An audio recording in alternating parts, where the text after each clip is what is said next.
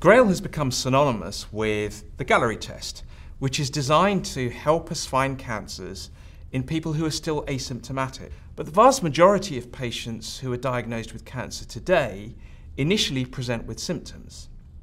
Now, often those symptoms can be very specific and clear, and so a clinician knows exactly what to do. But actually, for a very large proportion of patients, the symptoms can be non-specific.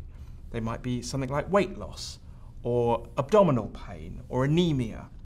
And in those situations, those symptoms might well be a cancer, but they might also be something else entirely, something that isn't cancer.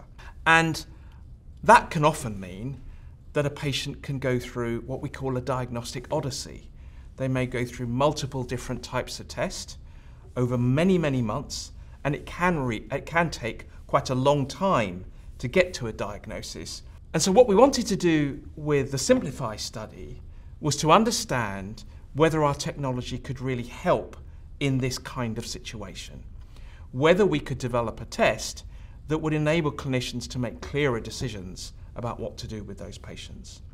We took a blood sample from them, and then we retrospectively analysed those to see how well it would have performed in those different examples.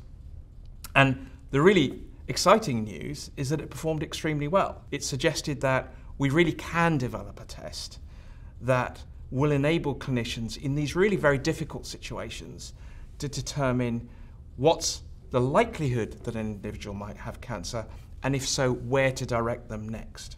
And what we want to do is to get to a much faster diagnosis for those individuals, because it can lead to a much better outcome, obviously, if we can find those cancers earlier. It really is a very exciting set of results that we think does give the potential for us to really transform the way we think about how patients can be managed when they're presenting with these very non-specific symptoms. Based on a clinical study of people ages 50 to 79, around 1% are expected to receive a cancer signal detected result, which includes predicted cancer signal origins.